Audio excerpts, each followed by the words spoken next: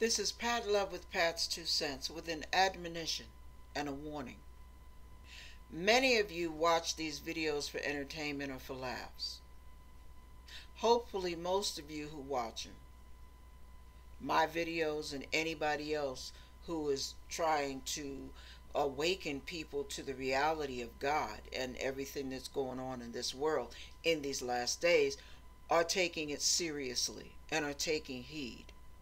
Now, hopefully that sentence made sense. Anyway, senior moment. But listen, I think that what a lot of you need to do who haven't quite made that step, you need to jump the broom. It's time. It's time out for sitting on the sidelines being a spectator.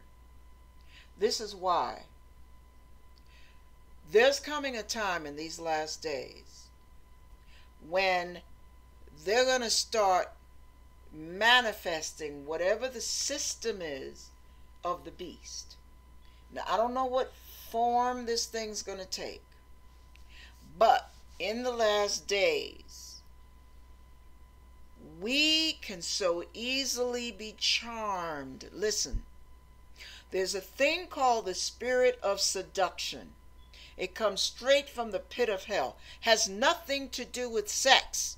Sometimes it does, but a lot of times it has nothing to do with sex. It's the spirit of seduction, magnetism, that stops a woman from leaving a man who's beating her senselessly.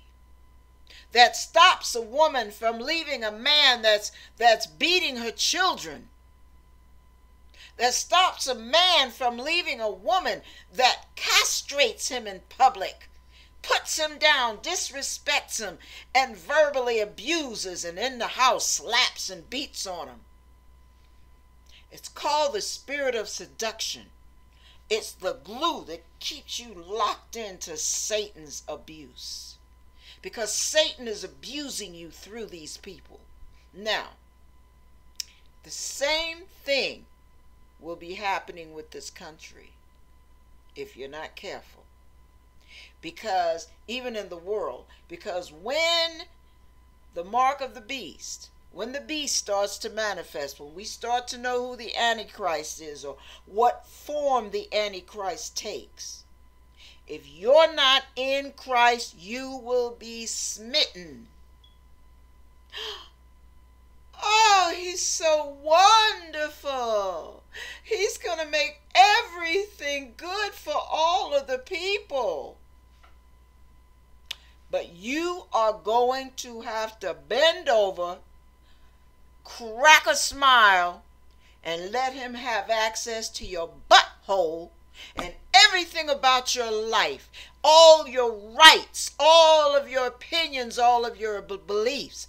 Better line up with him, or he's going to be your abuser. So you better know now who the lover of your soul really is. It's not going to be the Antichrist. Trust me. It's not going to be the powers that be that say peace and safety. And they smile at you. Smiling faces sometimes pretend to be your friend. Smiling faces show no traces of the evil that lurks within. You better watch it. Don't be so easily sucked in by the charms that start to rise out of obscurity into prominence, and all of a sudden everybody's looking to this thing to hope in, to believe in, to trust in.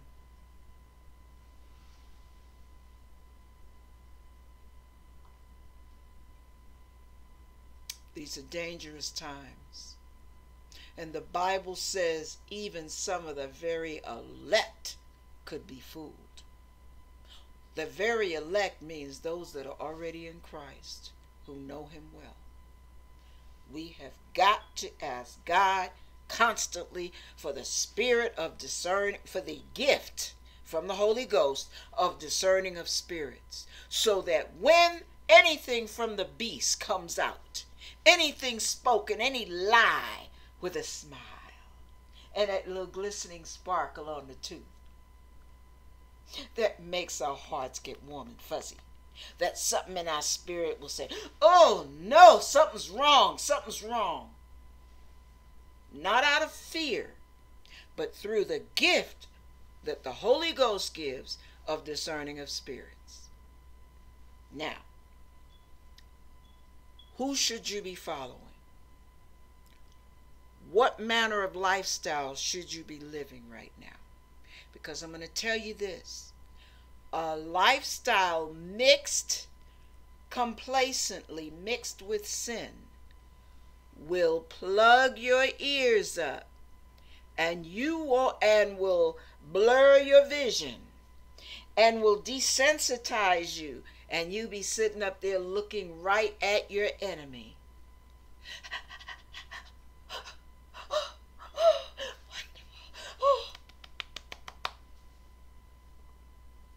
By the spirit of seduction that is here to kill, steal, and destroy.